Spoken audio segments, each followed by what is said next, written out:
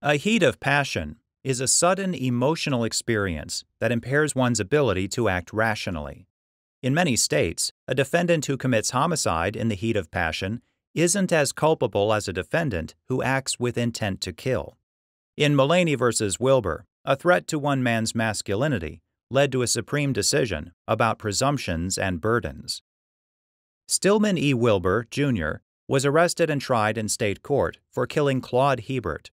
Wilbur claimed that Hebert made unwelcome sexual advances, which led to the fatal attack.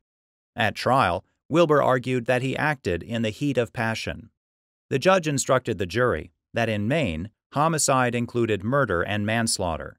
To prove either of them, the prosecution had to establish unlawfulness and intent beyond a reasonable doubt. If successful, the jury would need to choose between murder or manslaughter. The difference between them was that murder required malice aforethought. If the prosecution proved unlawfulness and intent, malice aforethought would be conclusively presumed, unless Wilbur could prove by a preponderance of evidence that he acted in the heat of passion. In other words, to reduce a murder conviction to manslaughter, Wilbur needed to prove that it was more likely than not that he killed Hebert in the heat of passion. Wilbur was convicted of murder.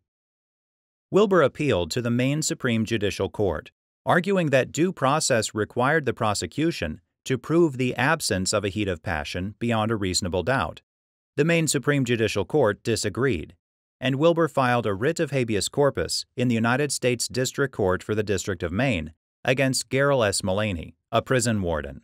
The district court agreed that Wilbur wasn't responsible for proving heat of passion, and the United States Court of Appeals for the First Circuit affirmed.